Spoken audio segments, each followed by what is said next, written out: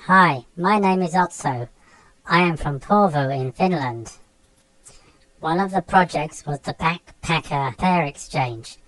Two small teddy bears, me and Spencer, were exchanged in the post and treated like visitors on trips around the schools and both local areas. Two books of photographs highlighting aspects of local culture were produced by students in both schools and exchanged as gifts. The book produced by Sackville students served several purposes. It was an icebreaker, a book to enhance literacy and language, and a fun way to introduce the local area. Multimedia applications, including the creation of an interactive website, were used during the project. I had a great time in England.